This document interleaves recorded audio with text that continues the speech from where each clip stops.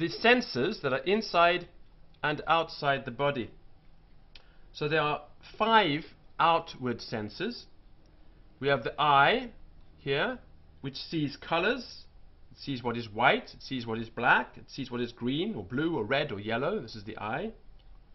We have the ear here, which hears sounds. It can hear natural sounds, that's voices and words, and it can hear artificial sounds, that's man-made sounds, like musical tones when you play a musical instrument. The nose here, the nose senses smells, it scents them. It can scent odors and fetors. A fetor is a disgusting smell, a stink.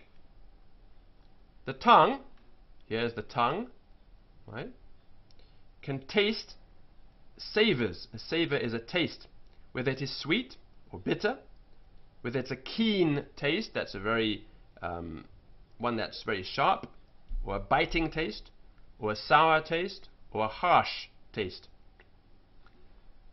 The hand, by means of touching, touches with the tip of your fingers, it can discern, that means it can tell apart the quantity, that's how much, and the quality, that's of what type of things, whether they are hot or cold, whether they are moist, that means whether they are damp or dry, whether they are hard or soft, whether they are smooth or rough, whether they are heavy or light.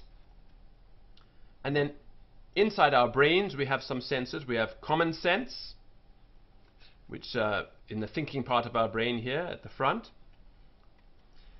We have our imagination, which is also inside our brains, and through our imagination we judge how things may be, and we dream with our brains. And in our brains we also have our memory, and in the memory we remember all the things that we are supposed to remember, and we bring them back out again, we recall them. And if we don't recall them, this is called forgetfulness. Sleep is when all the senses rest.